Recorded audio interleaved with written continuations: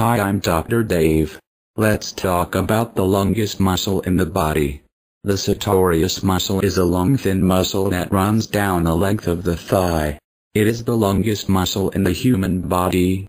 Its upper portion forms the lateral border of the femoral triangle. The sartorius muscle arises by tendinous fibers from the anterior superior iliac spine, running obliquely across the upper and anterior part of the thigh in an inferomedial direction. It descends as far as the medial side of the knee, passing behind the medial condyle of the femur to end in a tendon. This tendon curves anteriorly to join the tendons of the gracilis and semitendinous muscles, which together form the pes anserinus, finally inserting into the proximal part of the tibia on the medial surface of its body. The muscle assists in flexion, abduction and lateral rotation of hip, and flexion of knee. Looking at the bottom of one's foot, as if one were checking to see if one had stepped in gum, demonstrates all four actions of sartorius. Thanks for listening.